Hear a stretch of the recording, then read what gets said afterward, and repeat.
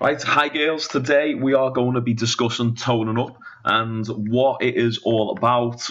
You know, what have you got to do? What's essential? What does it mean to tone up as well? Because a lot of the time we say we want to tone up, but we don't actually know what is involved or what it truly means. So we're going to cover that today in today's video. So we'll get into it. So what is toning up? Now, often we hear statements like, I want to get toned, I don't want to lose weight, I just want to tone up, but then I don't want to go too big and this and that. So it's like we hear these statements all the time, but what does it actually mean? Well, toning up is just a simple case of losing fat and building muscle. That's it, just losing fat and building muscle. So basically all it is trying to make the muscles more visible.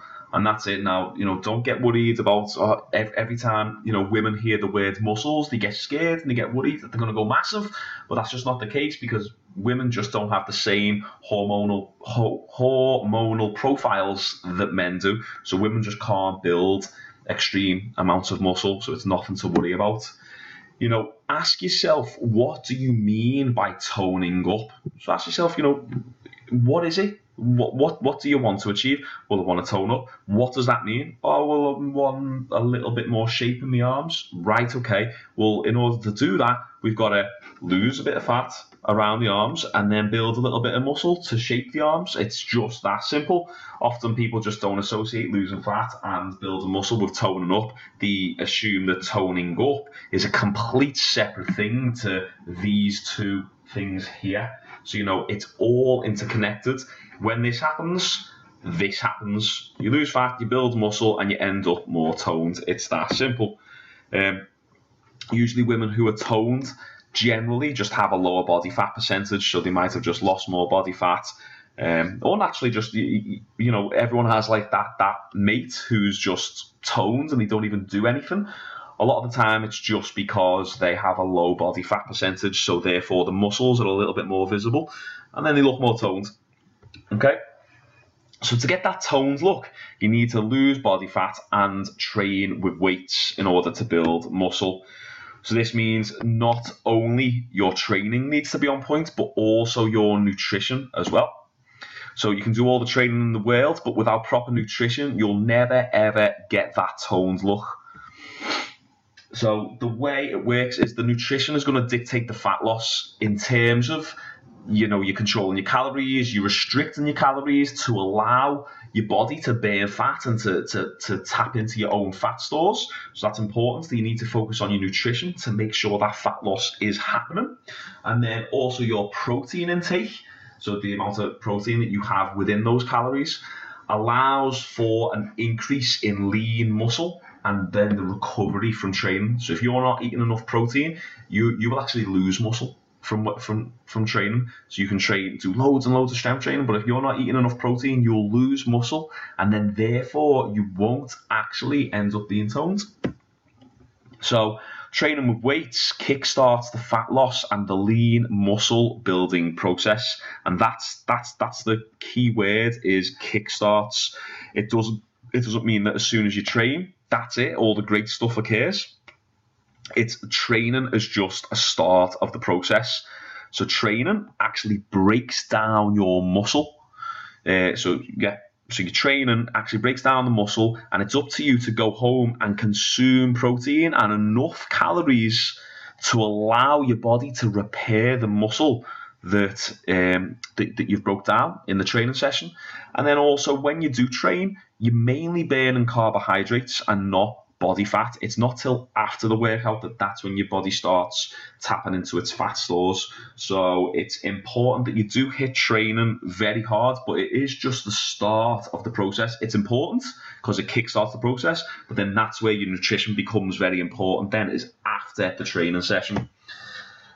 So both training and nutrition are as important as one another when it comes to getting toned. As I just said, they're both important. It's just that the training kickstarts the process, then the nutrition is really what finalizes the results. So you can lose fat without training, but you won't get toned. a lot of people who will lose body fat just by dieting, they'll never get toned. They'll just end up a little bit smaller, or a smaller version of themselves. They'll never have the figure that they want or the body that they want. So training is essential for this. Okay, so what do we need to do? So as we've discussed, getting toned is all about losing body fat and gaining lean muscle, but how much body fat? Well, a healthy body fat percentage is roughly between 22 and 28%, depending on your age. That's healthy, so that's the key word here, is a healthy body fat percentage, not toned.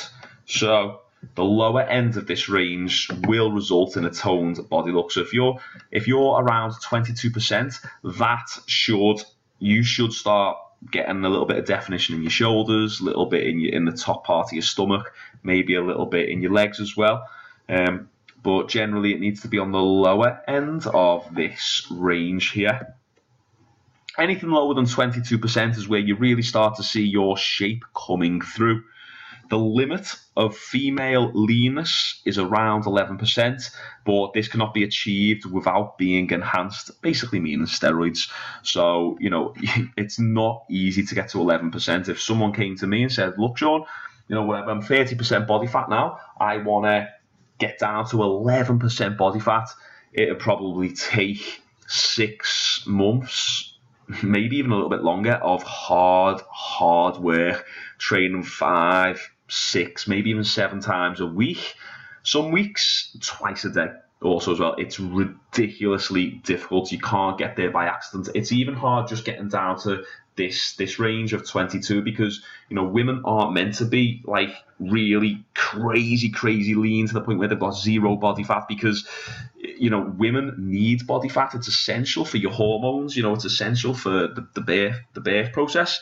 So your body will fight against it. But a healthy range is this anyway. Even if you're in the 16, 17, 18% body fat range, that's still healthy. It's when you get down to this 11% that you're kind of knocking on death's door, like literally, because that is the limit of human leanness when it comes to women. Men is around 5 or 6%.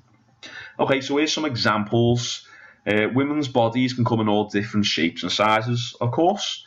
Some women naturally have bigger hips, some women naturally have bigger shoulders, some women might naturally have a slimmer frame, some might naturally have a curvy frame. It just completely depends. But the thing is usually you don't really truly know what your shape's like until you lose most of your body fat. You might store a lot of your body fat on your hips, but then when you lose all that body fat, your hips are actually in perfect proportion to your waist. You just don't know. So it's one of these things that, there's no such thing as the ideal body. So these pictures that we'll go through are not to show the ideal body or to be unrealistic, but it's more so just to show you what levels of tones there are based on body fat percentage. So I'll show you a few pictures that gives you an idea of, what level you'd need to be at to achieve whatever. And, we will show the lower end here as well, so you get a little bit of an idea. And these are just pictures that I've pulled from the internet, so let's get into it.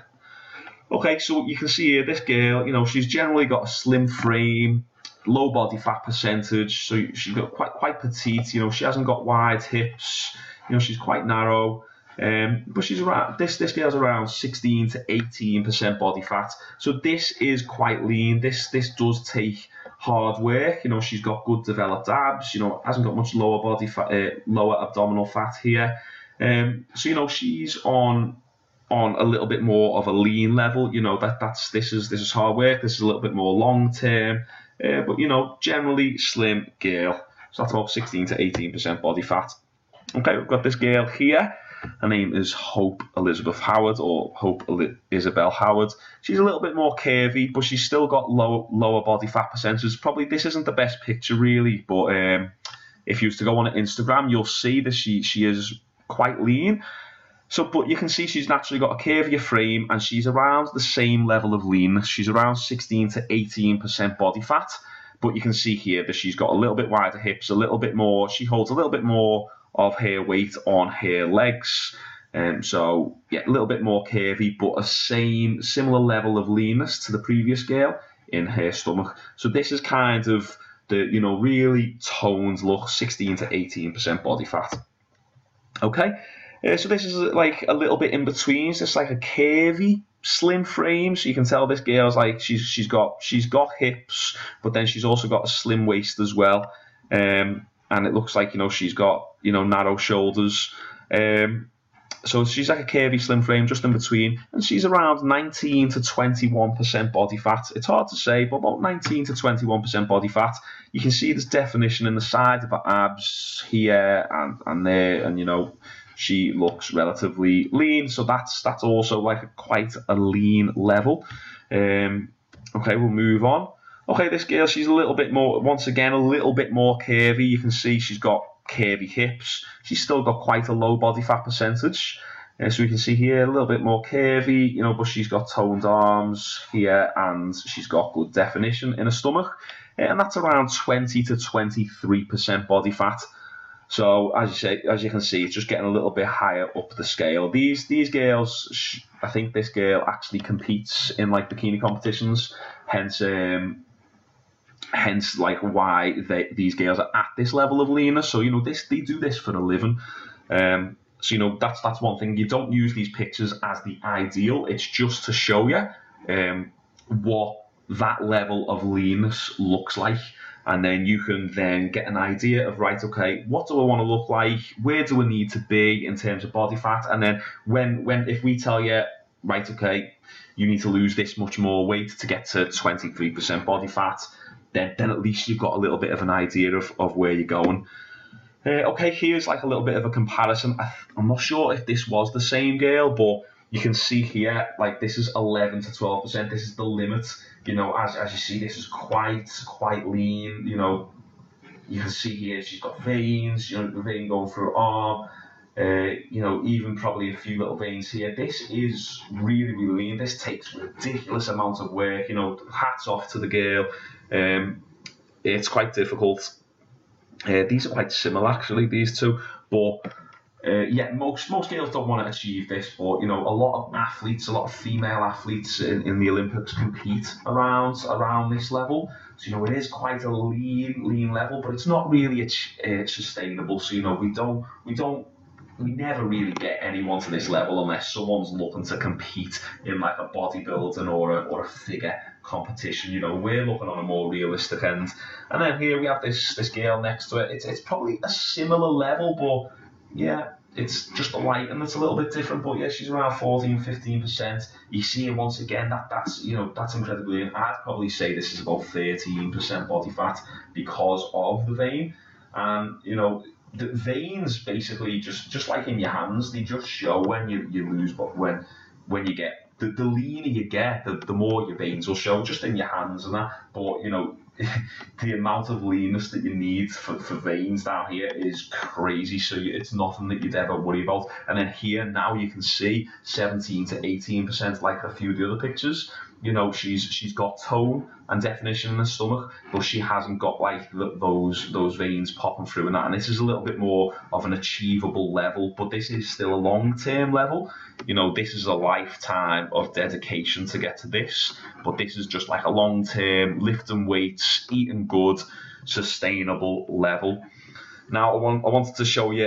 It's kind of funny. You know, some women have expectations of what they think is going to happen when they start lifting weights, which is this.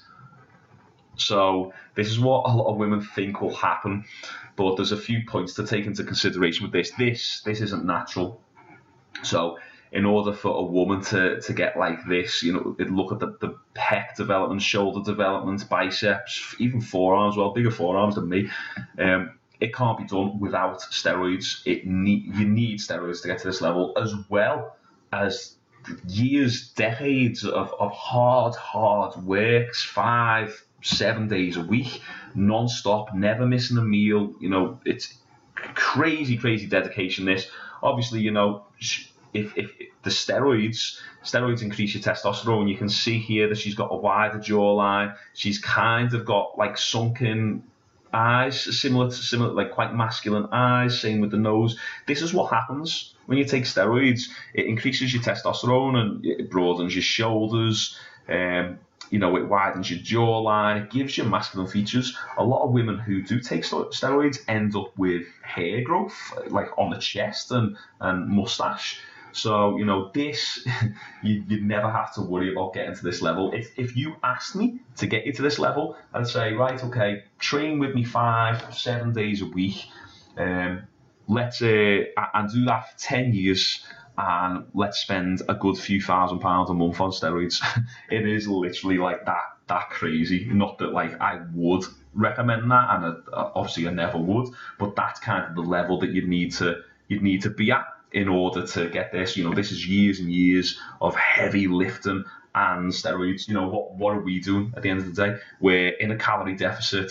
You know, you are completely 100% natural and you're training 2-3 times a week, 80% weights, 20% cardio. So this is completely unachievable. Never ever get worried that you're going to end up looking like this, because as I say, it will be impossible, trust me.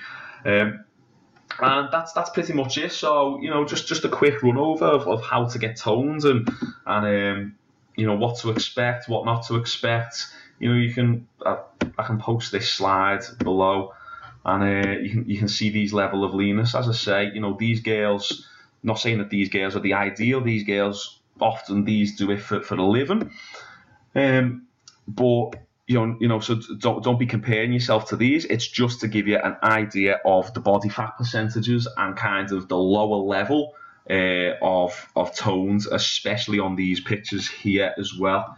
And you don't have to worry about getting like this. Okay, girls, hope this video has been great. If you have any questions, just post in the group, and hope it's been helpful. Speak soon.